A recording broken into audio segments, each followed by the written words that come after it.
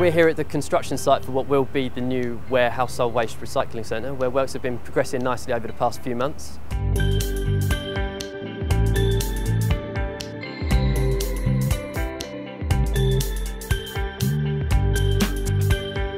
We're nearing completion of the earthworks, which is essentially the removal of a considerable tonnage of contaminated earth and its replacement as we build the site back up, and also the piling works, which will give us that split level design that we're looking for.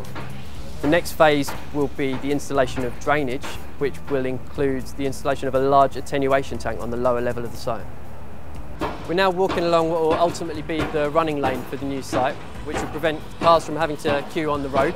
The first thing the public will see when they enter the site will be a reuse centre on the left-hand side, which will be the largest in the county. The public will then circle back onto the main area of the site, a split level design, which will enable us to service containers whilst the site remains open.